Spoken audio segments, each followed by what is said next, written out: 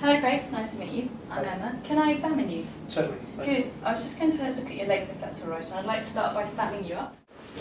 Just face the wall. I'm just going to have a look at your back initially to look for any scars or any signs of abnormalities. Thank you very much. Lovely. And now I'd like to get you to walk. So if you could just walk in that direction. So if you just take a few steps forward for me. That's it. Keep going. Good. And then turn around for me.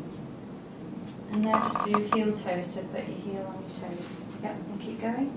Fantastic. Lovely. If you'd like to pop back up on the bed for me now.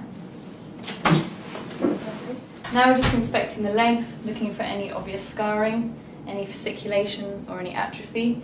You also need to look underneath the legs, either when they're standing or when they're on the bed. First of all, we're going to start by setting the legs for tone. I'm just going to move your legs around, looking at the foot movement, and then you're going to lift the legs up quickly